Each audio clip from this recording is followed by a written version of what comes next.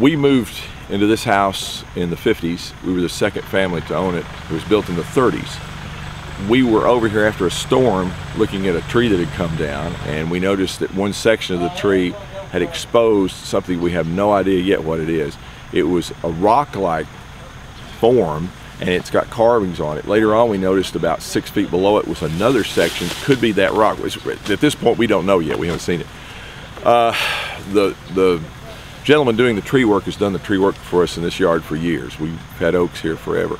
And he thinks the tree is around 300 years old. He thinks whatever was in the tree has been there at least 100 to 150 years old.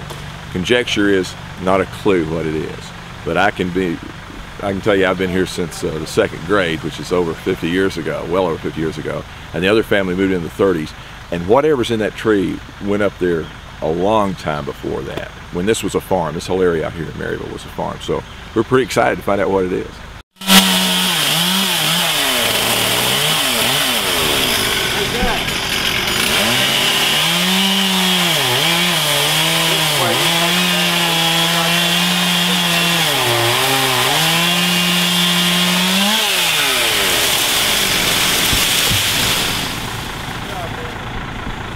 Okay, Ogles is cut out enough to where we could get what we thought was, well, we had no idea what it was, a piece out of a tree approximately 15, 16 feet in the air, and all sorts of ideas from the tree guys about how it got there and where it is and how long it took to get there. But the key is, it is a type of concrete, may not even be concrete, maybe just a mortar because it's old.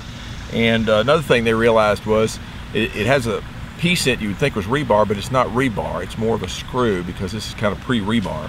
It also has some pretty neat lines in it, like someone actually made lines to make it look like the tree. So if you think that maybe you had a hole in the side of a tree down low, think about this. So a guy could put this kind of mixture in it to make it look better, and then all of a sudden, 100 years later you come back and it's 16 feet in the air. That's pretty much what we've got here. This piece we think weighs about 80 pounds. And there's the rod that would, if you were doing this today, you'd put rebar in it. That is not rebar, that is a screw. And, you know, conjecture from the tree experts and everybody, 100 years, something like that it took to get up there. But it was over 15 feet in the air, and we had no idea. When we started looking in that tree, we saw, I think looking back at it, it looked like a tombstone. Of course, all sorts of urban legends popped up. But the truth of the matter is, it's some sort of a mortar, and it started low in the tree, and it climbed it over they say 100-year period. So we're tickled to find out what it is. You want to buy it?